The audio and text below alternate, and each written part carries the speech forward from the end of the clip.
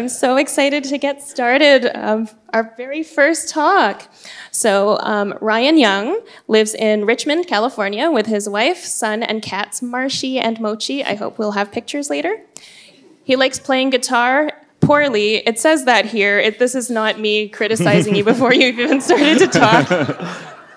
And watching the Warriors when they play at home. He works at Stripe as part of the Doc Strategy team. Please give a very, very warm welcome to Ryan with the talk, Is It Layer Cake? I hope so, thinking in content levels.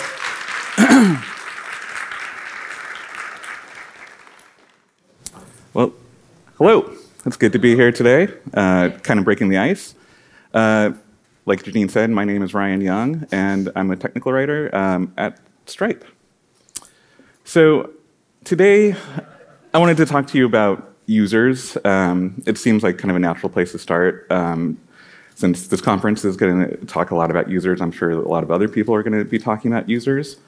And it's just good, obviously, for anyone who's building products to think about their users. And it's something I'm kind of naturally curious about. I just like listening to people and hearing how they think and how they do things. And then Stripe also has a very users-first mentality. So all of this means that I end up thinking about this question of who users are and what they want quite a bit. So it turns out they're pretty normal people like you and me. And they're just trying to figure out how to do something. And a lot of times it's something for their job, or maybe it's for their own business. And in the case of Stripe, if it's a business, there's a lot of other stuff that these users need to do outside of Stripe to get people to want to pay them, to give them money, which is the purpose that they're using Stripe for. And when users visit these docs, at Stripe, they're usually looking to accept payments, is a phrase that we hear a lot. So, but then what they actually want is, it's often not just to accept a payment, they want to create a subscription service, or they want to add a buy button to their website, or create a checkout session for their product, or figure out how to send invoices, or something very specific. But in their head, it's accept payments. So we try to anticipate this with our information architecture, and to kind of make sure that people are guided to the right places. And anyway, so all of this is another way to say that users have these jobs to be done, and they come to the docs because they want the docs to help them do those jobs. And if the docs don't help them do those jobs, they get frustrated. And how do I know that? So we're lucky to have a pretty good CSAT system at Stripe. So we collect a lot of user feedback, and users leave a lot of feedback, which is great. And since I really like hearing what users think, I started reviewing some of this feedback to see what they were saying when they were clicking the feedback buttons. And so they had a lot to say.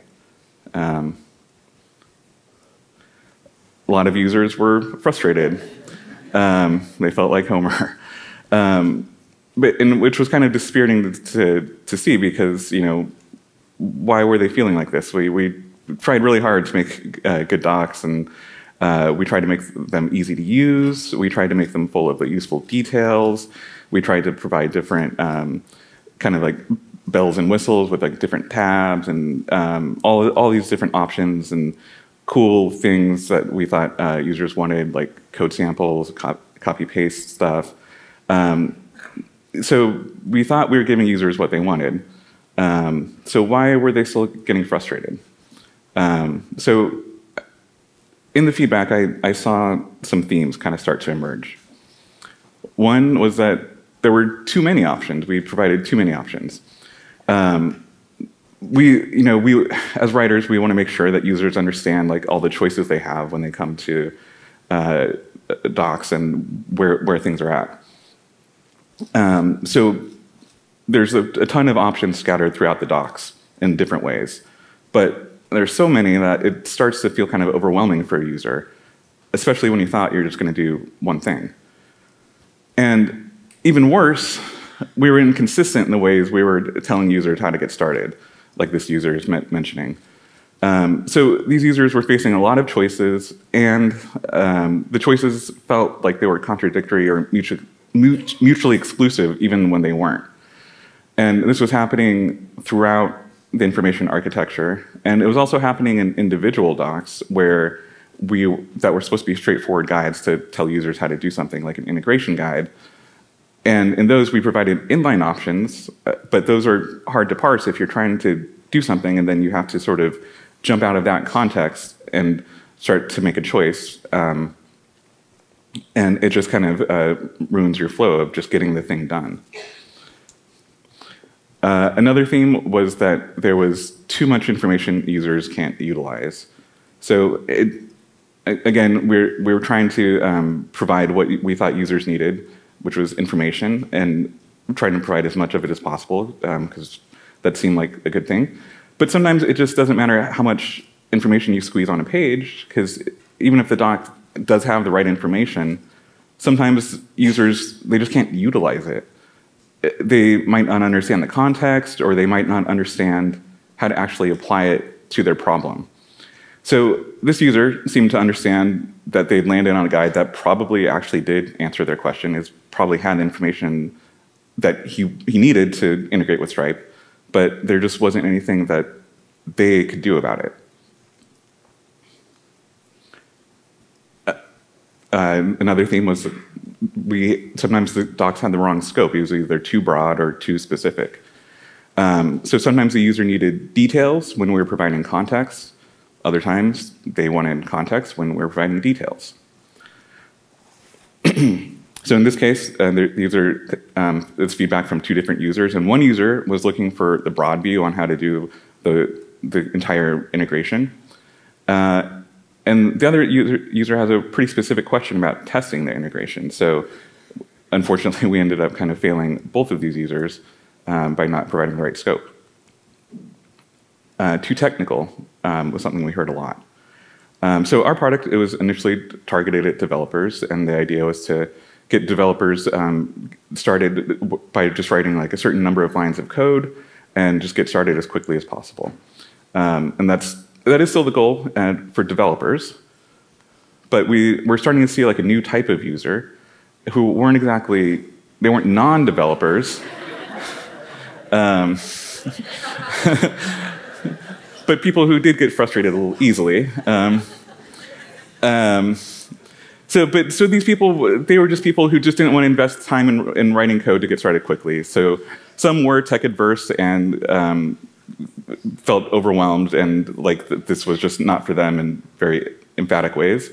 But we also were seeing feedback from really technically adept users who had really like nuanced feedback, and they obviously understood the technical details, but they just didn't want to take the time right then to write code for a payments integration, because for them, the payments were a side project. It was just one small part of their overall business.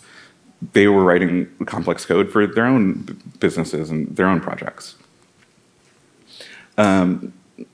Sometimes the docs just weren't providing the right information. This happens in all docs. Sometimes it's just not there what the user is looking for. And sometimes sometimes we fail to anticipate what a user might want if it wasn't the main thing that we were providing.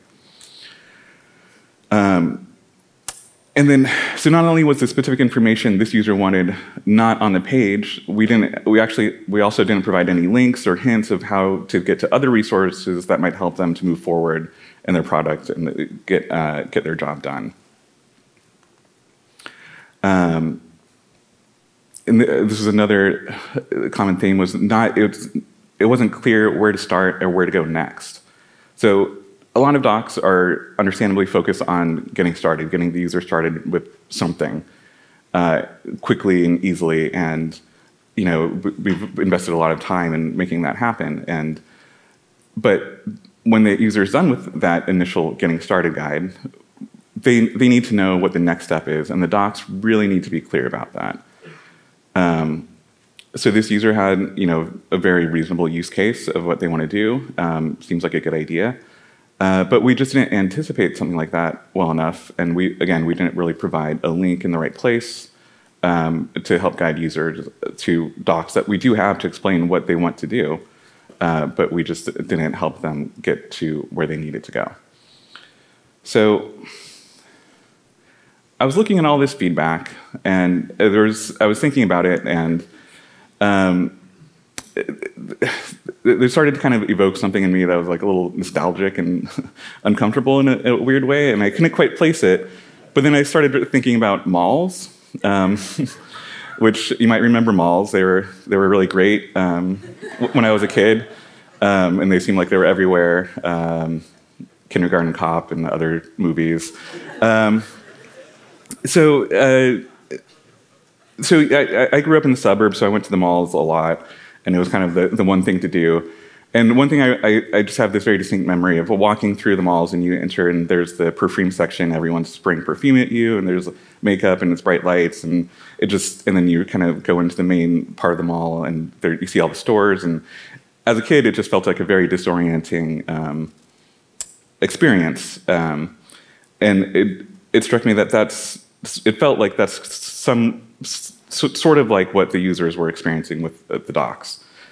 And I also remembered at the mall, one thing that I liked at the mall was the store directory, because it had a map, had a list of all of the stores there, and it just kind of it showed you that you were here, and it just was very clear and kind of took away some of that disorientation. And then I thought maybe this is what was missing from our docks. Maybe we didn't provide a map, or maybe we did, but it was at the wrong resolution. So we provided these really granular, low-level docs, and then we provided these very high-level overview docs that didn't really have a lot of details. But it seemed like there was something missing. So thinking about docs like that, let's look at some maps. So if you've never, the mall by where I grew up was called the Brea Mall.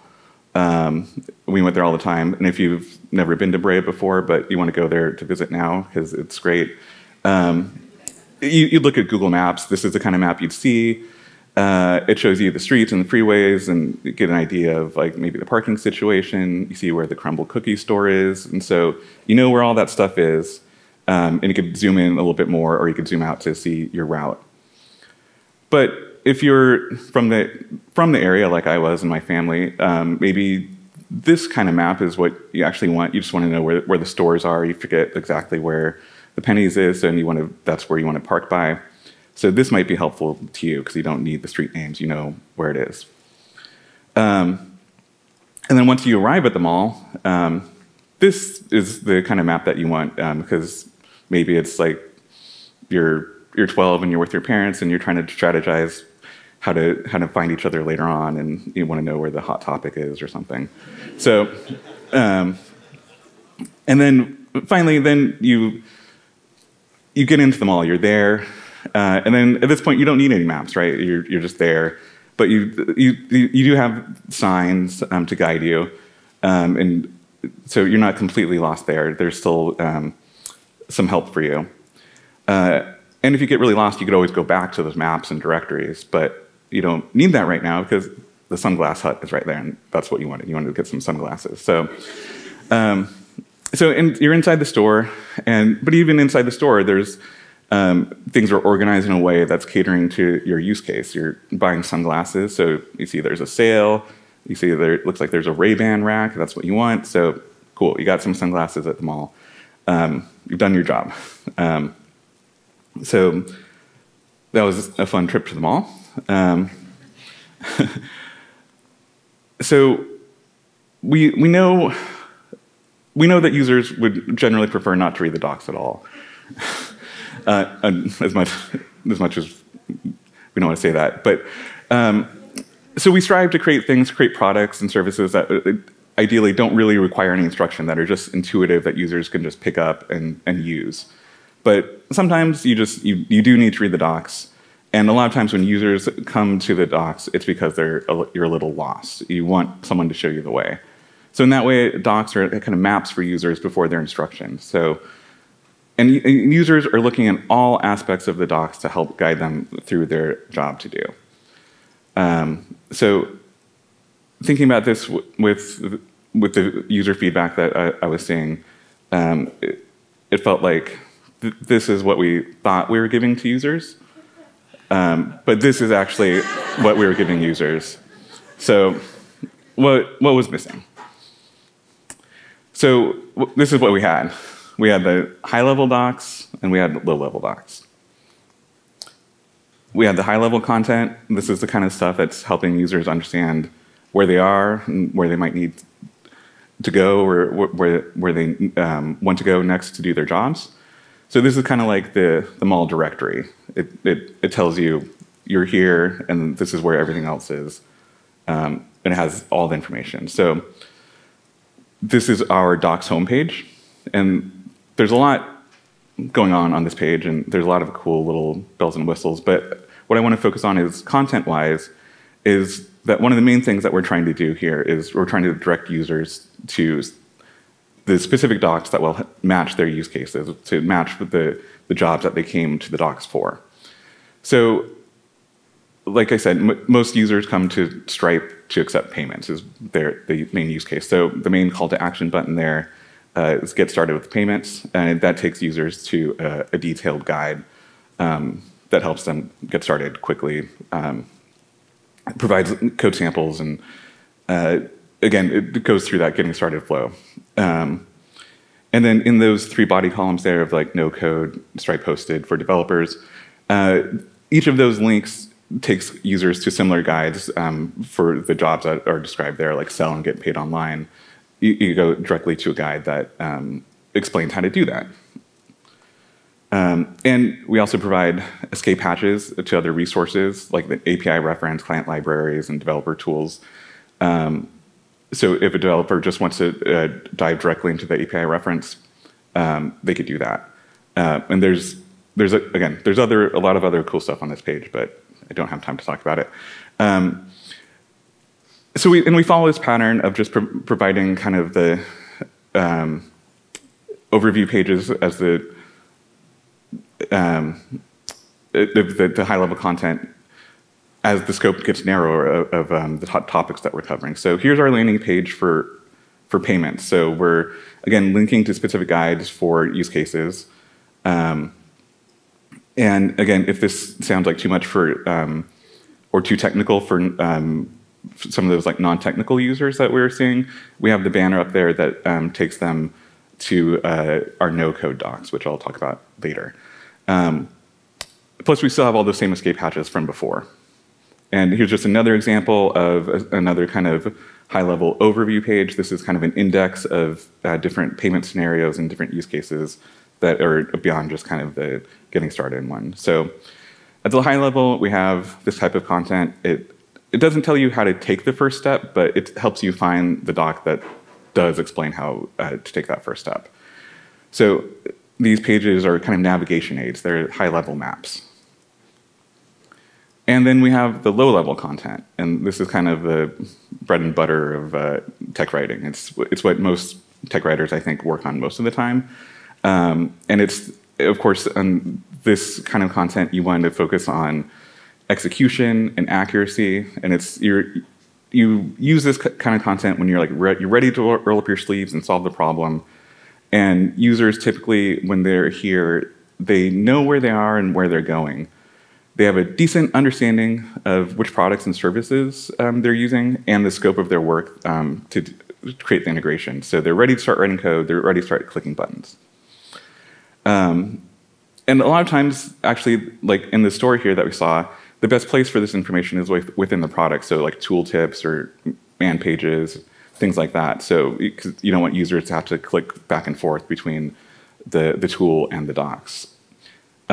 But we can also make the docs immersive, and we've done that with these quick start guides that you can browse the steps and the code side by side, which is great. And then even further, than some places we can embed some functionality from the UI into the docs, and makes it even easier for users to stay in one place. And for the same workflow, we have a sort of flipped version of that immersive quick start, which is kind of a text-based guide. But that still gets down to business pretty quickly with copy-pastable code samples. And again, because users at this point, they know what they're doing. And then we also have the API reference, of course, and it has tons and tons of information. And this is the kind of thing that you need when you're in the weeds of a project, when you want to know what are all the fields you could pass on a customer address object, for example. And so we have all of that there, exhaustive detail, and you can see some example data on the right. So we have a pretty good idea of what the low-level content here is and the types of content that live there. These integration guides, quick starts, references, kind of information-dense content. So again, we have the high level, the low level, and we have some idea of the kinds of content that go into those levels. But like Homer's ice cream, we seem to be missing something. So what we seem to be missing is kind of a middle level, because you hear about high level content, low level content, but you don't hear about like middle level content. It's not a thing as far as I know. So what would that kind of content look like? High level content is helping orient users like a mall directory. The low level content is helping users implement their project. So maybe the middle level content would help users make decisions to determine what their next step is. So at this point, maybe they've made the decision to click one layer down from an overview page, but they're not quite ready to write code or click buttons. So this content, maybe it's kind of a bridge. So think of an engineer at a small company who's asked to just start charging customers. So they'll want to get to the low-level details eventually. They'll want to jump into that API reference at some point. But first, they need to understand the scope and the shape of their integration, and maybe to discover things that they don't know about what's going on, because this is a project that's new to them. So this is maybe something like a map of one floor of the mall, or it's the vantage point you get from like the second level at a mall. Where it's something that you're still orienting users, but you're starting from like a little bit lower layer than the landing pages and the overview pages, and providing more content, a little bit more depth, and more actually usable information. And we're still presenting options, of course, but we're helping the user understand how to reason about those options rather than simply presenting them as a list. So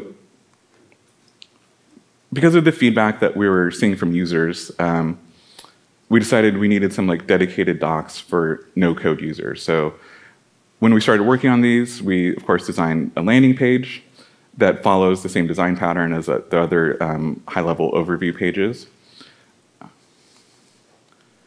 And we created low-level docs that were appropriate for these non-technical users, like how to create payment links here. And we took advantage of the embedded UI functionality again, because that seemed like it would be good for these users. And we also have the tech steps to reinforce the connection between the actual process and what the user's doing in the UI.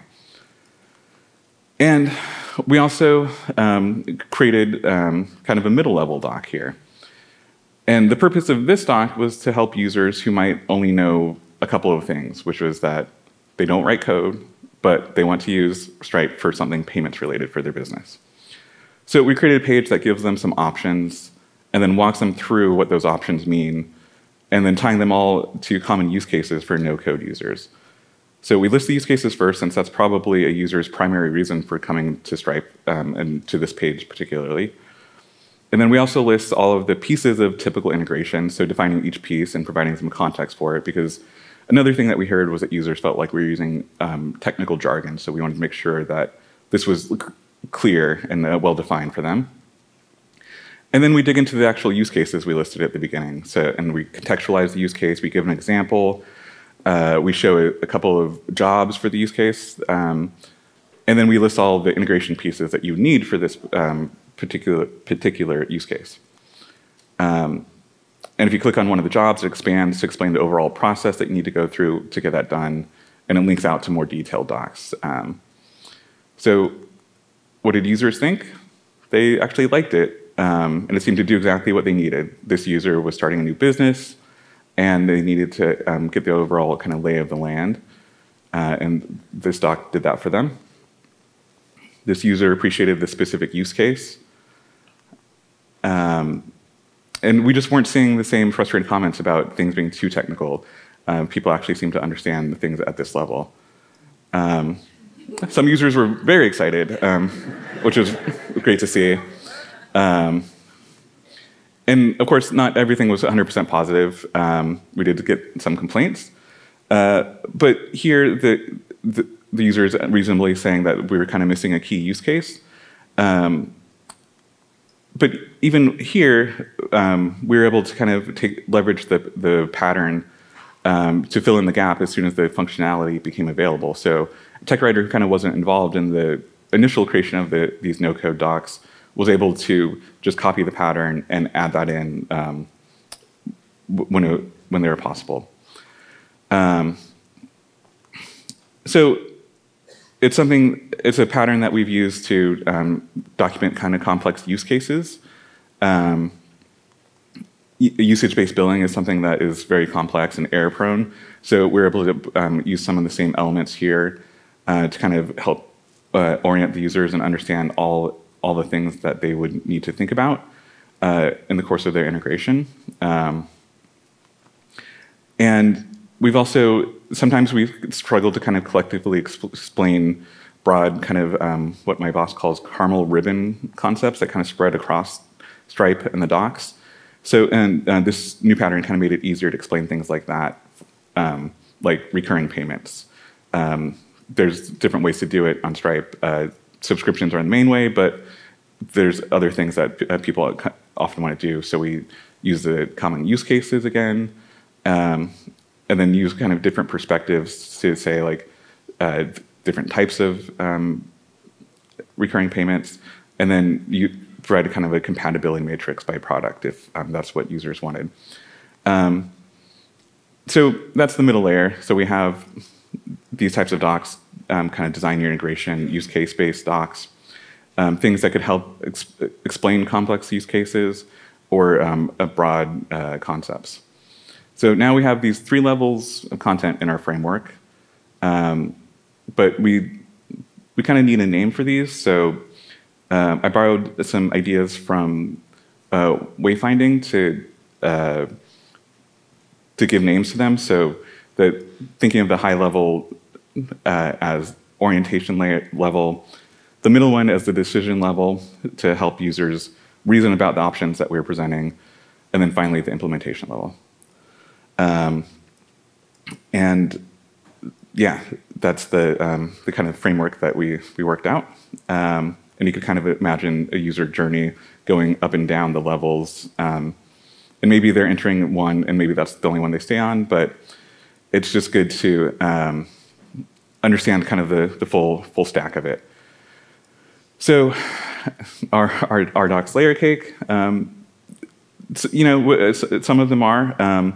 We recently launched some new docs. This is for a new kind of product suite. So we have the overview, the high-level pages. And the low-level pages, but we are missing that middle level right now. We're like kind of reasoning about how to like make decisions about how to use the full breadth of this. So what's next? We're just going to keep on building out this framework in our own docs. We're going to keep on talking to users, evaluating its success, see how well it works, and then updating our docs based on the user feedback, and then we'll keep on doing that same cycle. So that's the level of content framework. So, and that's my talk. Thank you very much.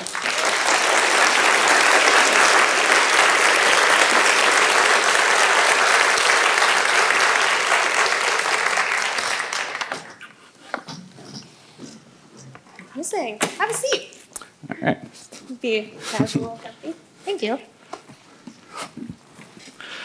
Thank you so much for that. We hear so much. I think Stripe has a lot of fans, and it's really cool to see how it all gets done because it looks so sleek when you first log in. Mm-hmm. So if you've got questions, we're taking them on Slido. So you might have seen the QR code on your way in. If not, you can go to, I think it's just slido.com, S-L-I-D-O.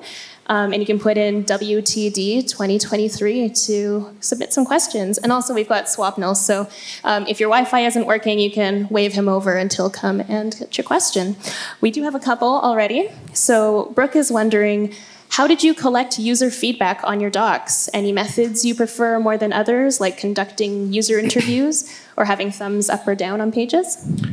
Yeah, that's a good question. So we, like on every page, we do have the thumbs up, thumbs down mechanism, and then there's a prompt.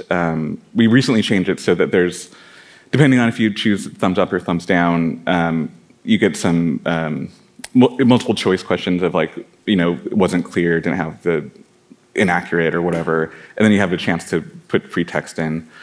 And that does yield pretty good feedback. It's of course a little biased because users do tend to provide feedback when they're frustrated or feeling a little negative. But users do feel if you filter out the noise, there's a lot of good signal in there. User interviews are definitely really, really good, and that's probably the best, but it's also the most time and resource intensive. Just talking directly to users, asking them to share their screen, walk you through that, and that's one of the best ways to kind of just understand through a user's eye what they're trying to do. Yeah, I've made the mistake of collecting not enough context, so you get a thumbs down, you go, what does it mean? Yep. Yeah, awesome, thank you. From JP, at what layer do you see most new users coming into the docs? What layer has the most drop-off? That's a good question. I don't know about drop-off question, but I mean, I think the orientation level is probably where most users start because that's kind of where we intend for them to start. Mm-hmm. But I have seen some interesting feedback of some people who were kind of going through some of these flows, and it seemed like what they actually wanted was to go right to the decision level, where they said they kind of prefer that to be where we had the overview page, which was an interesting feedback. So. Yeah, so monitor that and see. Yeah, awesome. What key metrics do you track or use to measure effectiveness, and how often do you collect and review? It's always the million-dollar question. I mean, constantly collecting and reviewing in different ways. And there's no, for key metrics, it's always just a collection of things. It's the subjective feedback from the CSAT responses, and then you could just look at like page views, and you could kind of triangulate like if a page has high page views and high dissatisfaction, that's something's probably wrong with that one. Yeah. Yeah, thank you. A hard hitter from Nathan. When you get negative user feedback, how do you know if it's a docs problem or a product problem? Fighting words from Nathan. I guess definitely. I definitely would try to make sure that it's not a docs problem first, to see if it's, that it's not something that we missed or explained incorrectly. And then you kind of just going through retracing a user's steps to see, was this something that I could do, but it just wasn't explained well, or is it something that just you cannot do?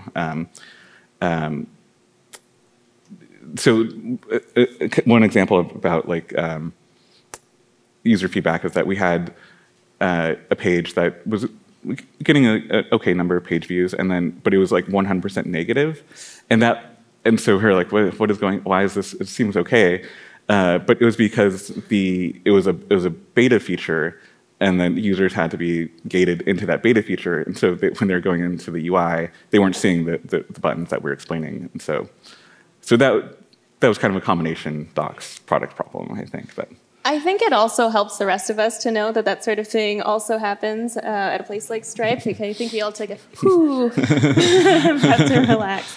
And I think we're going to try to catch up on some times. We'll do one more from Andrew. How does this framework fit with the traditional content types like references, guides, tutorials?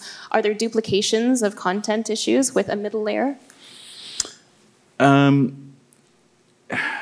Yeah, I mean, I don't think there would be a lot of duplication, to be honest. I mean, maybe you might reuse some content from like a lower layer in like a decision level doc. But I think the main thing of the main difference between the concept task reference kind of framework is that I feel like that's more from an author's perspective, and this one is more, or at least I hope, is more from like a user's perspective. So it's yeah, it's more about like what the user is trying to do rather than how the author is trying to like organize the content. Ooh, good answer. Cool. Well, thank you so much, Ryan. We weren't able to get to all the questions. You were very popular. People always want to know how they can be you when they grow up. Are you good with people coming up and finding you to talk more? Yeah, absolutely. Amazing.